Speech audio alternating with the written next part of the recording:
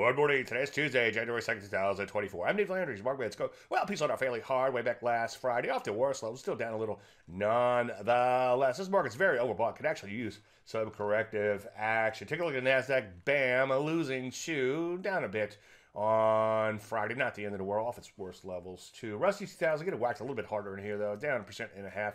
It is a lot of fluff to get through. Energy, same as it ever was, choppy and sideways at best. I'd avoid these guys for now. Too many other areas like drugs, biotech, the list goes on and on. MNC, manufacturing, a lot of these areas at or near all-time highs that have just begun to correct a bit. Let's take a look at software. It too just correcting after hitting all-time highs. Ditto for the semiconductor. So what do? Well, now the market has begun to pull back. Start putting together your shopping list. As a pullback player, we're going to see a plethora of setups on this pullback.